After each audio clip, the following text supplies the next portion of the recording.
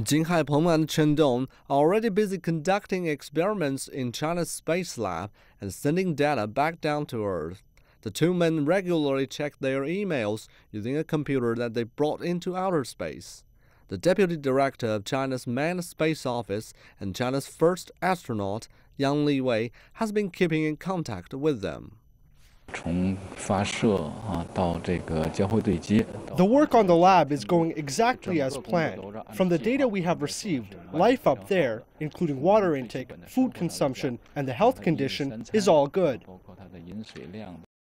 Yang said it's not easy to work in space. It takes more time to conduct some experiments on the lab than on Earth. The two astronauts are working in sync with their colleagues on the ground. They rest 1 day a week.